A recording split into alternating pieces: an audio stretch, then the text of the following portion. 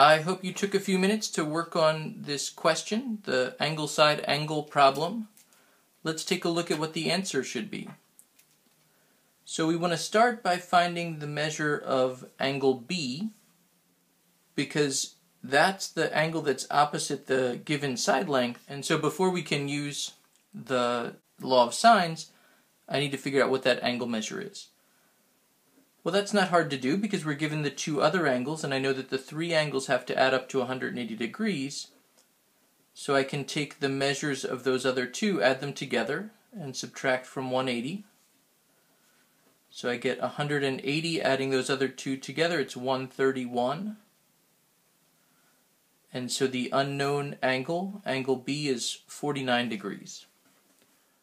And so then using the law of sines, I know that the 10 meters divided by sine of 49 degrees has to equal A divided by sine of 53. And I also know that the 10 meters divided by sine of 49, that ratio has to be the same as side C divided by sine of 78 degrees. And then with a calculator I can figure out what the values should be. So if I take this first problem, if I multiply sine of 53 with both sides, that solves the problem for A, solves the equation for A. So I get 10 times sine of 53 degrees divided by sine of 49 degrees.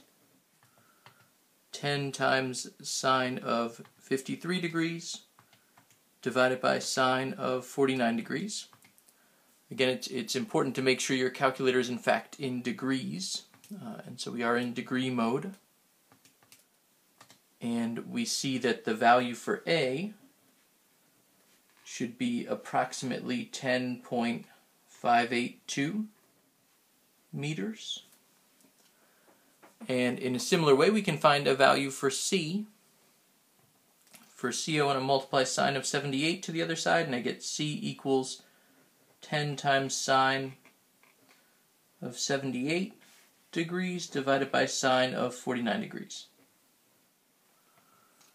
And so 10 times sine of 78 degrees divided by sine of 49 degrees turns out to be about 12.961 meters.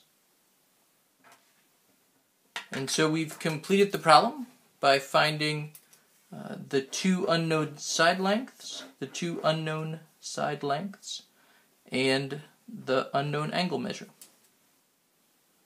So as I mentioned before, the third problem here is a little bit more complicated. Side-side angle is a more complicated arrangement, and that will be discussed in a separate video.